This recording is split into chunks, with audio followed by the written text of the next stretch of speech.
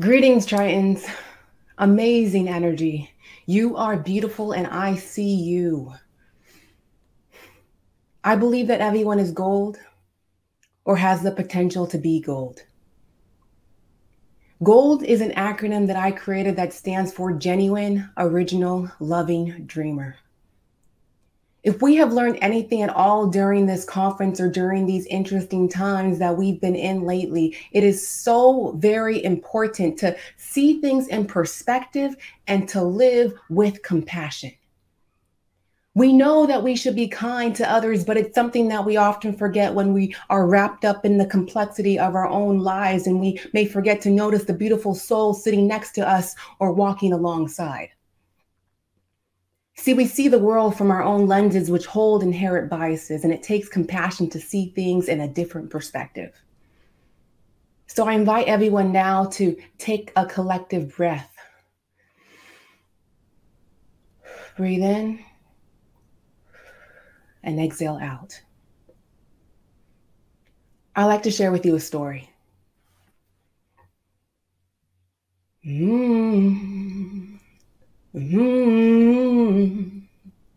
I'll be your friend. I'll help you carry on. The other day, while humming along to a Bill Withers song, a man reached out his hand and asked me for a dime to feed his meter on time. At first, I thought he called me a dime. For those of you who don't know, per the Urban Dictionary, a dime is a score of the most perfect girl on a beauty scale from 1 to 10, with 1 being the least pretty and a dime meaning a 10 indicating perfection in the eyes of men. Nonetheless, I immediately went on the defense. To offend me so blatantly, to objectify me, the feminist inside me screamed, "This man must be tripping. I'm worth more than a silver piece. I am gold, or paper at least." Then I realized what he actually said. And that also got me thinking, why did this man assume I'd have loose change to lose? Did I look like someone with a heavy coin purse just waiting to give away my hard-earned money to a stray? But would he think I was hard-pressed for cash if I just walked right on past? This all really bothered me. See, when someone's got you questioning your worth, that's a form of disrespect. I'm worth more than a dime. I am not worth less. I couldn't keep these thoughts to myself. So naturally, I jumped right on the hood of his car, looked him right in the face, eye to eye, and took a deep breath, and I said, "Hey, stranger, look at me. Really see me. Don't try to contain me in your perspective. Use your narrow views to shape me, your past to break me down. Because you can't begin to relate to what I've been through. See, we each have a past. Our story different from the last, so don't approach me like you know me. With a closed mind, you can't see the inside. Wait until I speak, until I share a part of me before you dissect my intellect, question my virtue as if you know what it means to walk in my shoes. Listen with all your ears. Don't mistake these tears for weakness. Strength has infinite forms of measure. And if you choose to assume that I am just like you, or when you determine I am somehow different, you block your inner eye from seeing reality, from seeing the real me. And until we learn to hold our review, our judgmental point of view, we will continue to be biased and live divided. See, as children, we are colorblind. It's our parents' eyes upon which we rely to explain the differences. And oftentimes they break it down to the color of our skin. But I am more than just the skin that I live in. I am constantly changing from the inside. Can't you see these tan lines? We may find ourselves trying to become something different from what we were meant to be, as if the color of our skin predicts the outcome of our lives, but our cultures were not meant to divide, rather unite us. So break down our defenses and embrace our differences. Don't compare yourself to me. This is not a competition. It's the world we all live in, where there is no hierarchy of value. We are each unique, without rival. Love your neighbor. When I looked him in the eyes once more, I could see that my words, they had struck a chord. He looked back at me with his mouth agape. I mean, he hadn't asked me for my whole life story. He just hit a nerve under the wound inflicted by assumptions that we all fought to make. So I gracefully descended my peace platform, fed a quarter to his meter, and walked away, giving him at least 10 minutes to think on my 2-cent spiel for a dime worth appeal. For it won't be long until you're gonna need somebody to lean on me. A dime worth appeal was initially written as a letter, a love letter addressed dear stranger and signed love your neighbor. The message here is very simple and clear. Let us get it connected and love our neighbor. And now that we are better connected, I'd like to make a confession. When I was a kid, about 8 or 9, I realized that my classmates' lunches were better than mine. They'd have fruit roll-ups and cheese sticks, pudding cups, and cookie dips, while my lunch would literally be peanuts and bananas. I wanted what the other kids snacked. And for once, for them to wear the look of envy that I always had. So during first recess, I snuck back in the classroom and grabbed all the goodies from each of their lunch sacks. See, one tasty treat wasn't enough. I had to have them all in my pack. When the lunch bell rang, I pulled out my treats. I shared them gingerly with a big grin. Felt oh so special I did. See, in that moment, I was queen of all the sweet treats. Till I was caught for the act and my sweet brain lapsed. My lunch bandit days are now part of the past.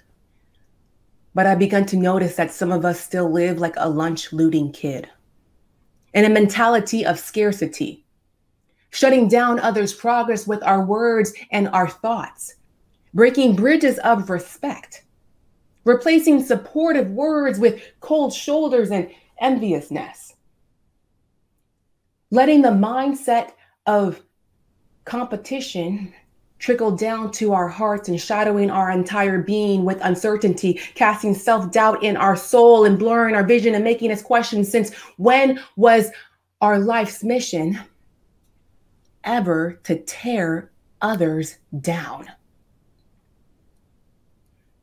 But it doesn't need to be like this. See, when we support another, we immediately feel an internal hug from within.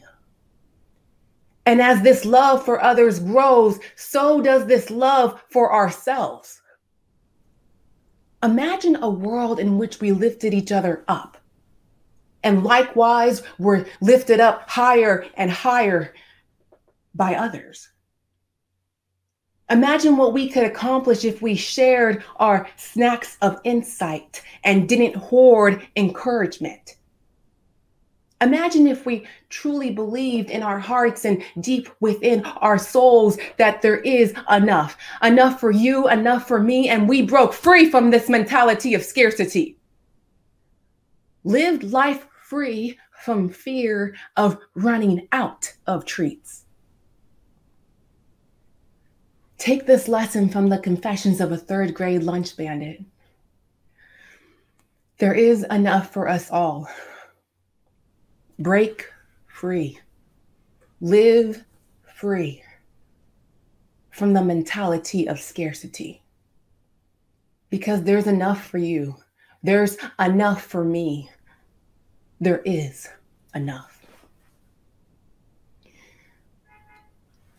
I'm breaking free from the mentality of scarcity. There is enough for you, and there's enough for me. These are my confessions. These are my confessions. I invite you all to sing with me at home or in your office or wherever you may be around the world. I'm breaking free. Repeat after me. I'm breaking free from the mentality of scarcity. There is enough for you, and there's enough for me. These are my confessions. These are my confessions. Beautiful starlings. I can feel your collective energy, and it's golden. Thank you for breaking free with me. It's high time to break free from the mentality of scarcity by speaking words of encouragement and understanding that there is enough. In doing so, we can better break free from the scarcity mindset. See, throughout our lives, we have been conditioned to compete, to beat out the competition at all costs because of this mindset that there aren't enough opportunities to go around. But in actuality, I found that we could accomplish so much more when we work together to reach a common goal. First, we create more opportunities. And second, we achieve something greater than we could accomplish individually, something far greater than ourselves. Advancing equity to me means acknowledging and appreciating the uniqueness within each of us. So rather than looking to mask our own unique attributes or knock others down for their unique qualities, we embrace and we appreciate that which makes us each so special. And I believe that once we own our own unique traits, we are no longer looking to put others down, but rather to lift others up. And this is what leads to connections, what leads to collaborations, what leads to authentic relationships, and ultimately to a world of unity. I envision unity and less division. I envision more of us being able to work together for the common good, less destruction. And it comes down to more than just one event or one particular advancement. In order for us to reach this state of unity, it takes light. In order for us to work together and not tear each other's down, it takes confidence in ourselves. And when we are able to tap into what it is that makes us gold, a genuine, original, loving dreamer, we are able to build the confidence to shine our light, to offer up our innate gifts and talents because we now know our worth. So we start to make forward moves intentionally. We begin to plan, we begin to act. And when we shine our individual light, we not only encourage others to do the same, but we build connections. We form authentic relationships, and we realize that we can make forward moves independently. We can make those forward moves independently, but when we work together, we can do so much more. And together we thrive. United, together we thrive. So I challenge each of you here today to speak words of encouragement to yourself and to create a positive affirmation, beginning with the words, I am gold because. I am a genuine, original, loving dreamer because, and filling the sentence in with a personal success or skill set. For example, I am gold because I am blessed with the ability to empower confidence in others. As I shine my gold light, I encourage others to shine their light in the same way I am encouraging you now to shine yours. And as you shine your gold light, you encourage others to shine their gold light. It's a ripple effect. And together we thrive. Together we thrive. I'm Doc Peace, Doctor of Pharmacy by trade and empowerment guru. If you would like to connect with me further, I welcome you. More information can be found at docpeaceofmind.com. Again, that's docpeaceofmind.com. Again, you are gold. You are a genuine, original, loving dreamer. So cheers to the gold in each of us. That which we know of and that which has yet to be discovered. Thank you again, Tritons. I'll hand the mic over to the wonderful Natalee Ellars. She'll be closing us off. Shine on. Thank you, Doc Peace. Your message is inspiration. My name is Natalee Ellars. I'm the Senior Executive Director of Alumni Engagement at UC San Diego. This 4th year of the Triton Leaders Conference is concluding, but the messages, the ideas, and the moments continue with each of us. Over the past 2 days, we have come together as a community to discuss advancing equity. From the opening session, where you heard from esteemed Chancellor Coleslaw and UC President Drake about how they are leading our institution to promote the values of equity, diversity, and inclusion. Each of our presenters, panelists, and keynotes have shared their personal and UC San Diego stories, their perspectives, and their vision for a more equitable future. Throughout this conference, we have experienced moments. A moment to contemplate the intersectionality of identities, understanding that gender, racial identity, sexual orientation all impact how we thrive in the world. A moment to learn that preferred pronouns save lives, and that activism includes self-care. A moment to consider that environmentalism and social justice are interconnected. A moment to pledge to break the conspiracy of silence around microaggressions and confront racism whenever we encounter it. A moment to own our entrepreneurial might and see how our ethos of inclusion creates new possibilities for so many. A moment to understand how mentors help us see a future that we can't imagine. And a moment to celebrate that we as Tritons, each in our own way, can and do advance equity. Égalité, liberté, Beyoncé. I would like to thank all of our incredible speakers throughout these past days. Dr. Michael Drake, President, the University of California, Chancellor Pradeep Coleslaw, Vice Chancellor Becky Pettit, Associate Vice Chancellor Cheryl Harrelson, Alumni Board of Directors President Kimberly Phillips-Bone, and all the members of our Alumni Board, our keynotes, Kara Desert, Alondra Nelson, Doc Peace. Thank you to our session moderators, presenters, and panelists, as well as all of our Triton Leader Conference committee members and our entire staff. And thank you to you, our attendees, for your interest and engagement in such an important topic.